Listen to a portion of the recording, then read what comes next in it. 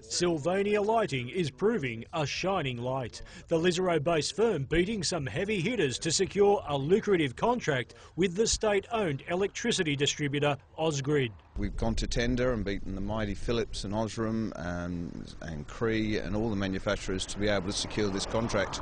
Central Coast, Sydney and the Hunter are set to be part of a grid-wide rollout of energy-saving technology. Streetlights in residential areas use between 46 and 95 watts and require globe replacements, whereas LEDs use as little as 29 watts and have a lifespan of more than 20 years.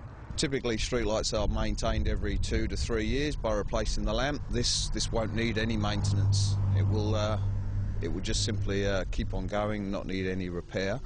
Saving millions of dollars in maintenance and energy costs from the new lighting. It's also a win for the environment because it means that we'll have a far more efficient lighting system which will use a lot less power.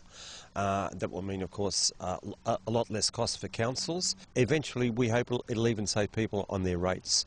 A concept that many may follow in the future. This will be the model for Australia, indeed the world, and it's a shame it's taken this long for a government to actually get out there and do this for the environment, but here is the Coalition New South Wales government doing it. Michael Kane, NBN News.